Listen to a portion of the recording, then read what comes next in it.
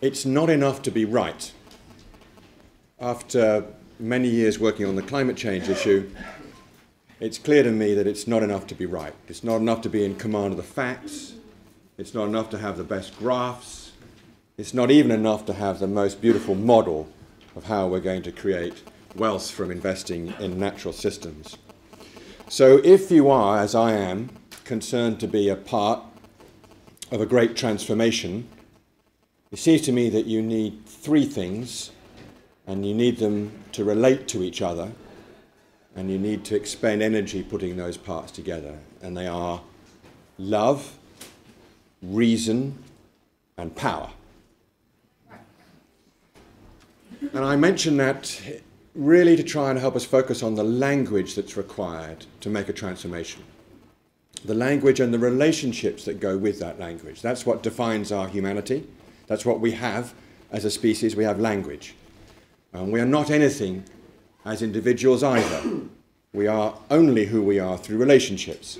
So if we're going to make a transformation in the society in which we live, we have to focus on those relationships and what moves people. A lot of our language is to do with value and values. It's to do with connecting words to actions that we think will be effective at delivering these outcomes that we crave. And I think we do crave them. I think one of the reasons why landscape is quite a good word to frame our conversation, we've tried several over the years, this one happens to be working at the moment, is because you can visualize a landscape. You can hold in your head a landscape. You can look at it and you can imagine it changing. You can also use it to resonate with your own culture, your own sense of place. So language is critical in so many ways. Even the investment language, even in the world of hard facts, and we are going to get to the reason section, there is still such a thing as sentiment. We know how people move money for reasons that are not wholly rational, or who follow a lead.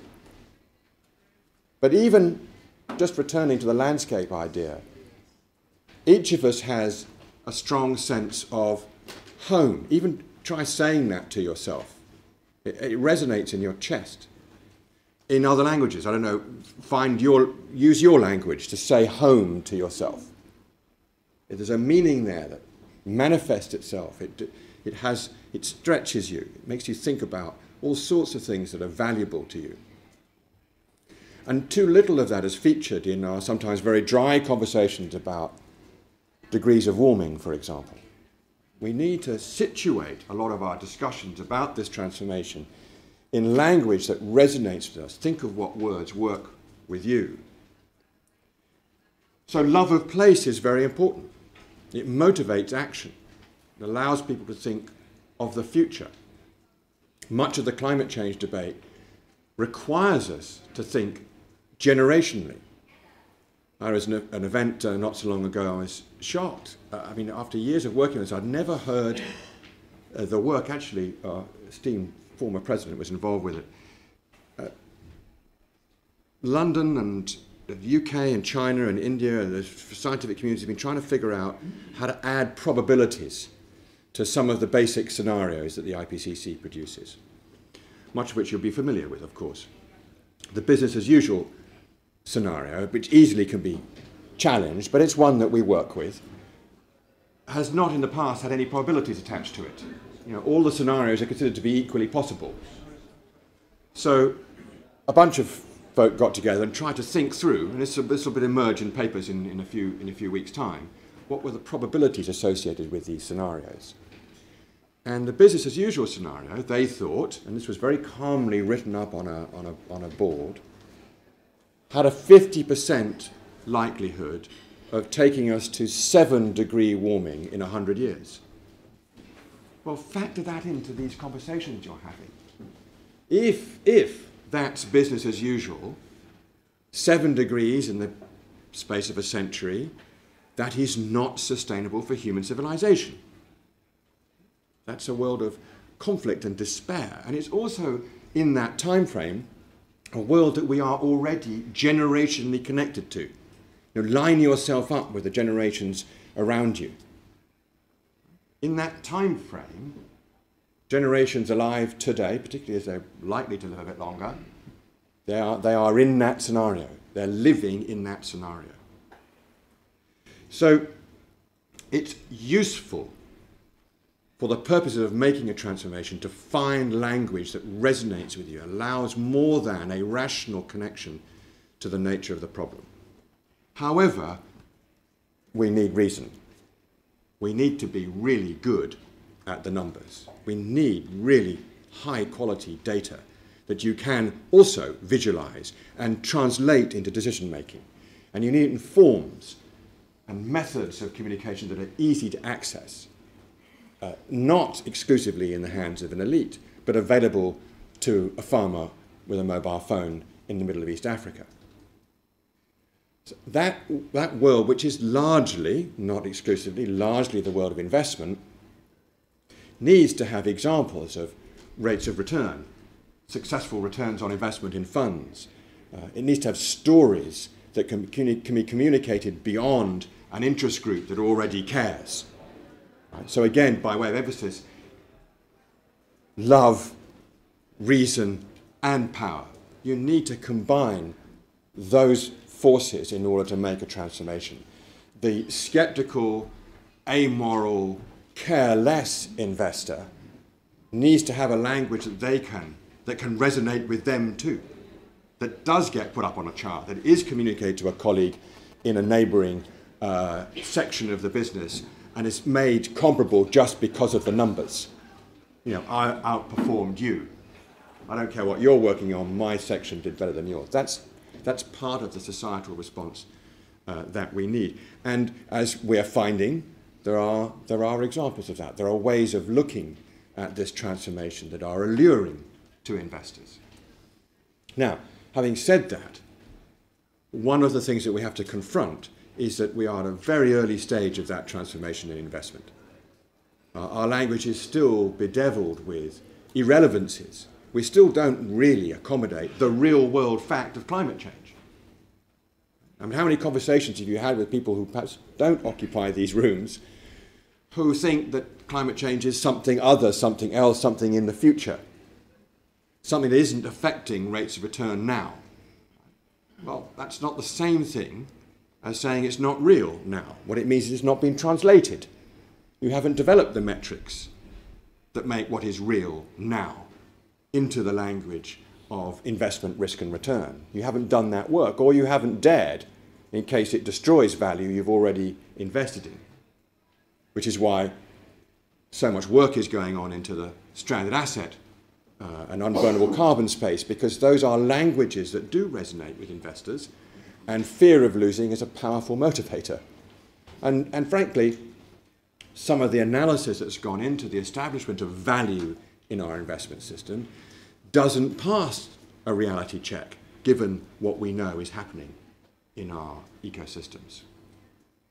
So one of the other things that I wanted to get across to you in this fantastic place is that if you want to have a sense of encouragement and purpose that this transformation is possible, it is useful to connect to the science of the brain that we now comprehend.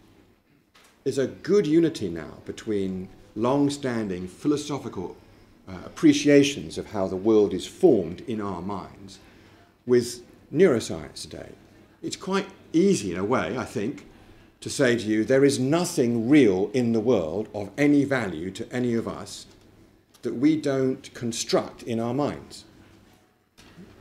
So the idea that we can remake the world by reimagining it is not such a large step. It doesn't look to be too far out in front of the horizon of possibilities. Because there is nothing else other than what we construct in our minds.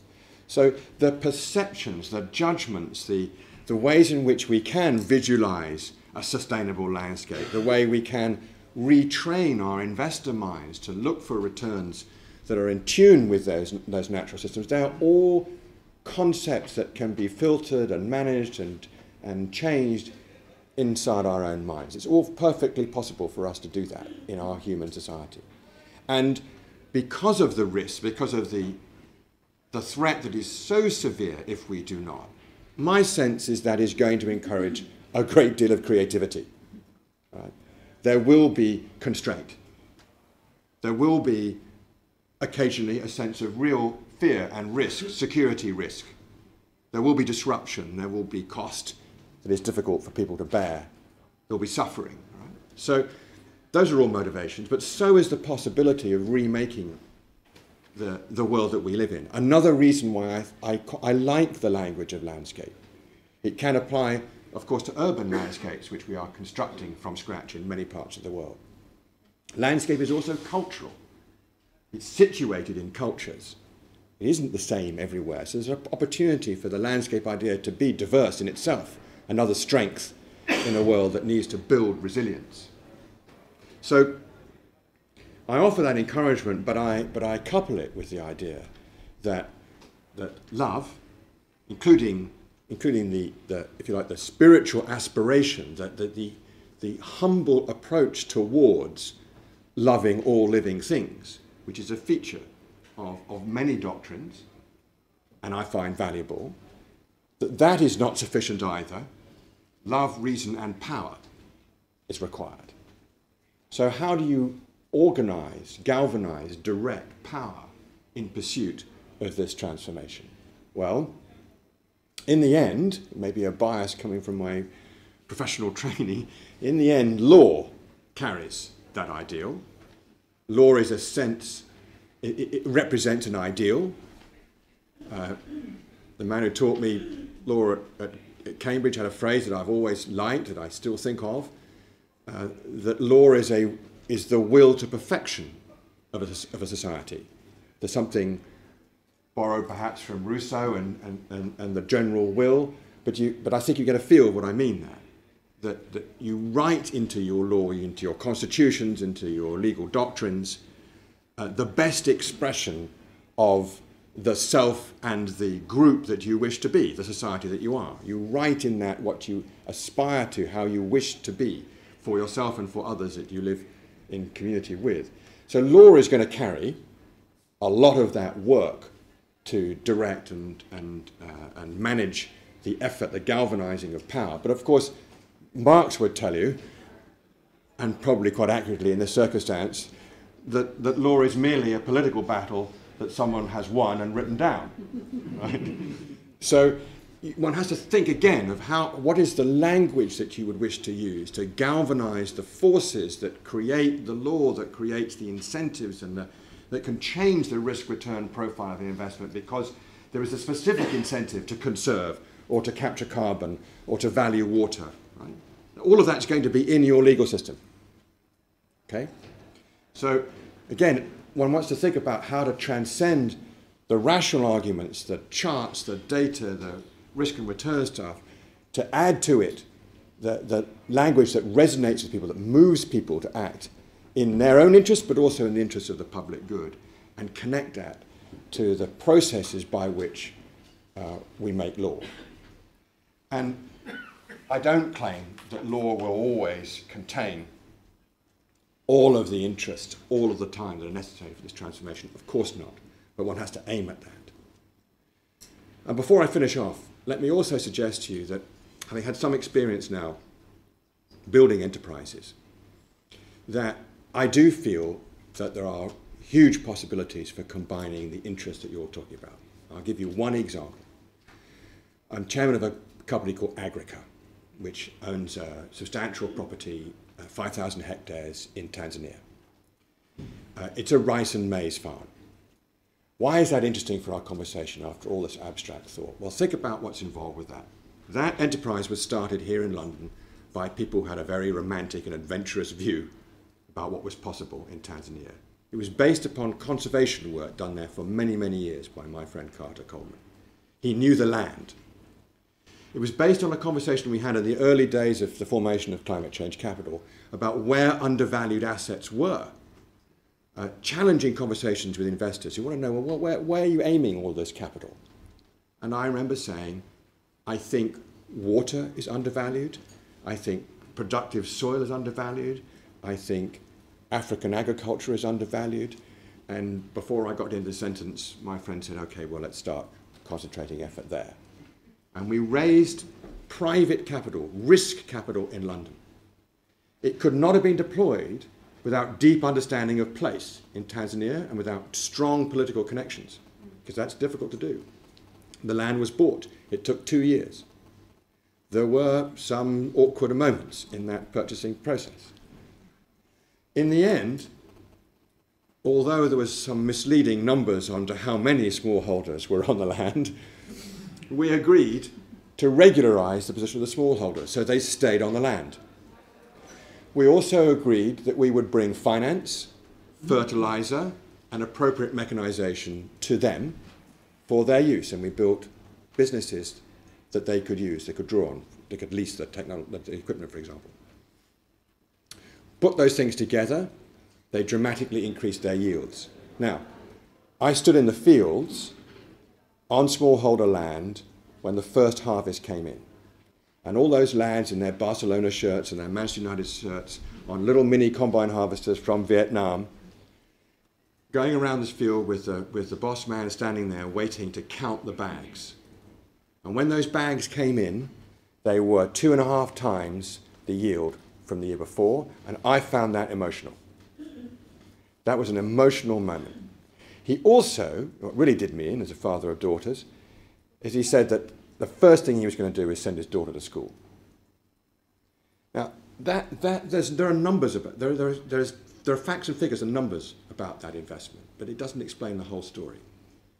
That money that came from us to start with has been backed by Capricorn, big private equity company that's really got its money from eBay fortune, but has a long-term vision about what private equity can do.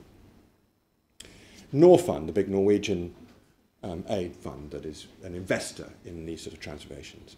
And now AgDevCo in the UK, and fingers crossed, in due course, OPIC from the US. USAID helped with the smallholder program, with the rice intensification program. It's now a big experiment. It's a great story, but it's 8 years in and it's really hard work. It's really difficult to make a living from it. More capital will go in. It's completely sustainable from an energy point of view. And we use the rice husk, we have mini hydro. It will be a model from an energy point of view. Now, that story, that single story of investment tells you a lot of what you need to combine. And it does include all of these elements. And what I'm going to suggest to you is that if you want to picture in your own particular space how you make a transformation in sustainable landscapes, you need all those elements. You need love, you need reason, you need power, which I think I can call the trinity of transformation, all those things. And I'll stop there and you can ask me questions.